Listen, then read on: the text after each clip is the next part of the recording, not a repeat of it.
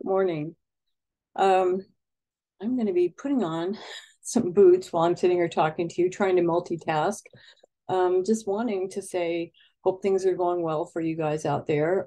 This is actually a day with no reporting, um, no hypnosis.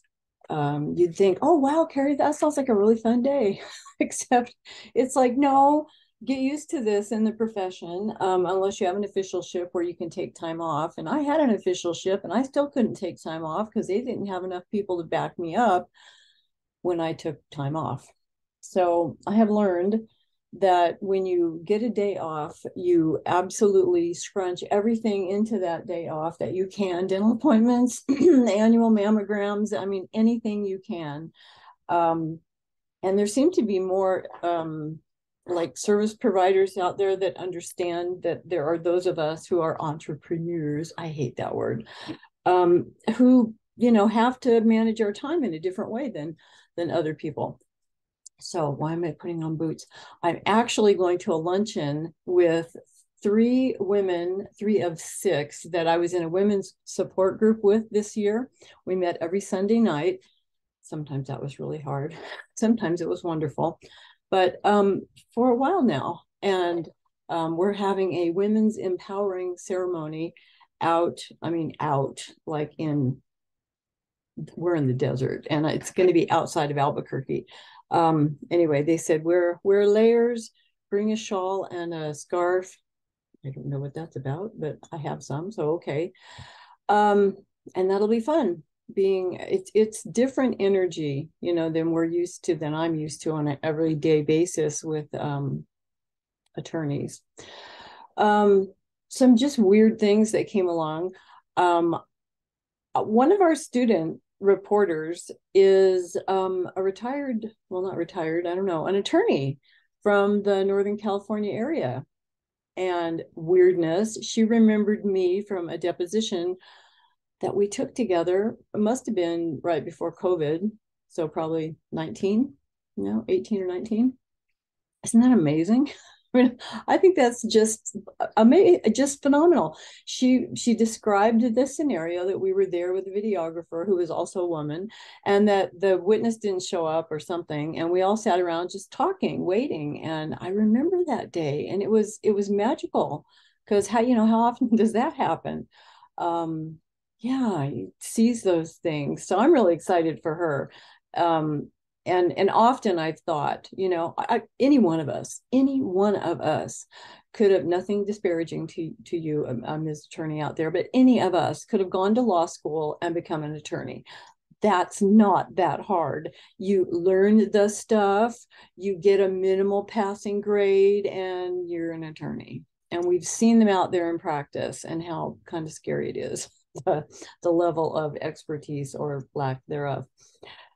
What we do is exponentially more difficult. And it takes a special person. I actually had to call the bank last night about I've been making so many charges on my card trying to up all my licenses before the end of the year and finish CEUs and all that kind of stuff.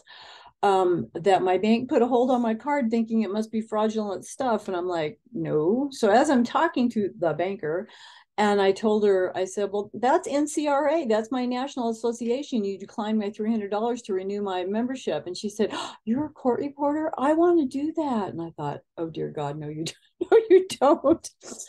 But we need people out in the field who have the guts and the determination and the strength and the stamina and the backbone. And even if you don't start out that way, court reporting school will make you that way. It will hone you and forge you into a version of you that you never imagined existed within you. So anyway, I thought that was kind of hysterical. But I did give her my number and said, before you sign up anywhere, give me a holler. Let's talk. Let's find the right school, the right fit, the right everything for you. Let's get you in the group early so that you can get out in Molly Cooper method time.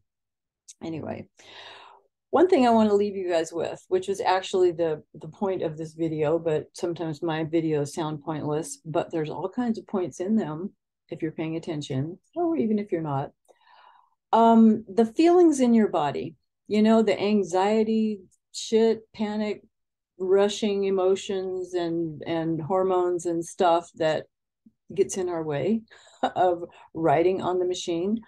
And I'm going to talk more about that on Saturday, about the thoughts that create the feelings in our body that mess everything up when we're trying to write. Anyway, it occurred to me that most of you guys don't realize that that stuff, the thoughts in your head and the feelings, even the feelings in your body, aren't you. Now, the thoughts in your head, that one I've had my mind wrapped, or I love this, my mind wrapped around for a couple of years now. And that took some thinking, it took some doing, and it took some negotiating with that part of me that was just not going to have any of that. Oh no, I'm you. I'm you. In fact, I might be God. You need to listen to me. You have to, because I chatter on incessantly, and I chatter faster in multiple voices sometimes than you could ever write on that little machine. I am the all-powerful thoughts in your head.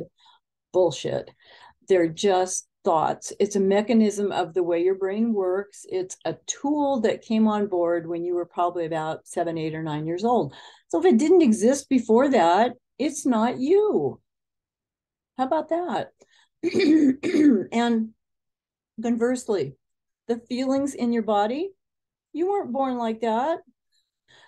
Now, in some instances, there are people who are traumatized in utero, and that's a real thing. But even then, there are the other triggers and traumas and things that come along in life that download into your body because, frankly, you don't know how to process them, and your body doesn't know what else to do with them. So it finds a place, like over here in your sternum. I've seriously got 2 trigger spots right on the wing bones, this back there, scapula. And it feels like somebody said, "Oh, you're transforming. Those are like angel wings." And I'm like, I don't think so. It kind of freaking hurts. And sometimes it like burns and tingles. But there's something that's, I don't know, we'll get to it sooner or later. My job right now is to not fight it, not resist it, just observe it. Isn't that interesting? How curious. Going into that mode takes you, first of all, out of victim mode, and it puts you in a place of discovery and expanding and observing and growing and not being resistant. That's the biggest thing. And I'm going to try to give you guys some better notions of approaching the feelings in your body, what they are, why they are, where they come from. If you've created them, I hated that, then you can uncreate them. Also, we all know how to get ourselves in a state of panic, even if everything's going wonderfully. All you got to do is think of a couple of scenarios that would really have you think an impact in your life immediately, and you're on the road to anxiety and panic meltdown.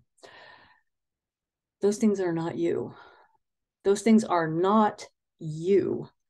And so, how do I know? Because you're observing them.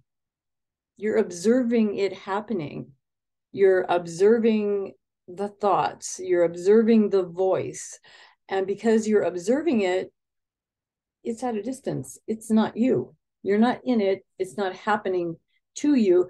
It's happening in your body. That one's a little bit trickier, but it's still not you. It's a reconstruction of chemical impulses going through your body to alert you. It's triggering on something which may or may not be materially important in your life right now. Was maybe at one point, may not be anymore. But it's trying to get your attention because it thinks it's not safe. So tell it you're safe. I've literally done this in a parking lot where I was having panic attacks, and I was like, stop. Look around.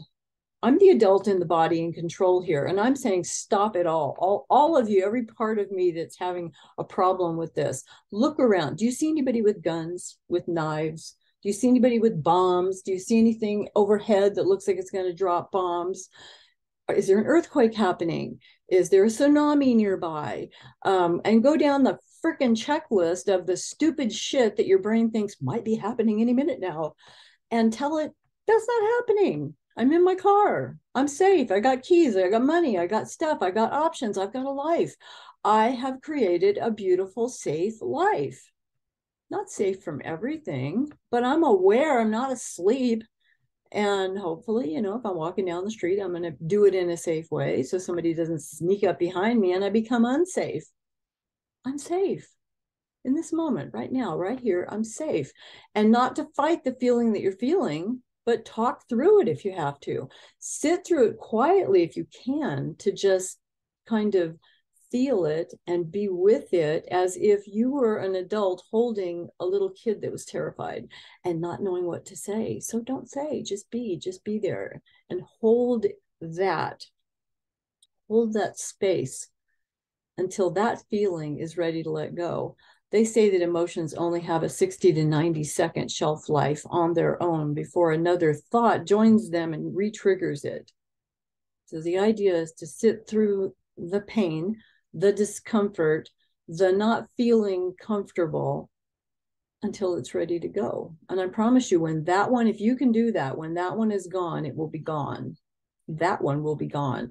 Now, my question to my therapist was, well, what about the other million ones? And she said, oh, they're there. But as you become approaching this in a way where you're not fighting it, you're accepting it, you're holding it, you're allowing it to process, you're allowing it to do the thing it was never allowed to do because of time constraints or being under a moment of feeling like you're just in survivorship. You're just in that have to survive mode, and being a victim at a time in your life. And it couldn't process. And this is the processing process, to just allow it to happen. We can do that in hypnosis. It's actually a little faster. We can get rid of a whole lot more of them in big chunks, but you don't have to. That's the beauty of it. You're living your life every day. This stuff comes up every day. So deal with it every day. Deal with it when it comes up. Don't go, oh God, it's happening again, because it is going to happen whether you say it's happening or not. Just take a deep breath and be aware. Oh, opportunity. Okay, what did Carrie say? Take a deep breath. Feel inside your body. Let the air out. Let everything go that you don't need. Take another deep breath. Oxygen is our friend. And just, what is the feeling I'm feeling? Where is it in my body? Is it my chest? Is it my stomach? Is it my back? Is it my arms? What does it feel like? Is it tingling? Is it hot? Is it surging? Is it just, oh, wow, I don't even know. It's kind of going away now. This is what started happening to me. I'm like, wait a minute. I got brave enough to face you, you little bastard. Now come back here and show me what you got. I want to learn what this feeling is. So I'm not afraid of it. I want to face it. So I'm not scared and I'm not resistant and I'm not pushing against you anymore. And the more I showed up, the less it showed up. You get really good at processing really quickly. And sometimes multiple things will come up at the same time. And you're making progress. And there will come a time, I swear to you, because I remember it had probably been 6 months. And I remember just sitting quietly and going, oh my God, I'm not waking up in a panic mode every morning all the time anymore. Oh my God, I'm not having those flashes of anxiety out of nowhere every day anymore. When was the last time that happened? Whoa, mind-boggling. You just gently evolve as you're letting go and you're processing things, and that stuff just doesn't happen anymore. And for us doing steno and doing the tests and already being in a state of anxiety, we need a faster way to process that stuff and to be able to get on top of it. So I leave you with that happy note. Go have an anxious-free day. I'm going to try. Love you guys. And I'll see some of you on Saturday. We'll record it. Love you. Bye.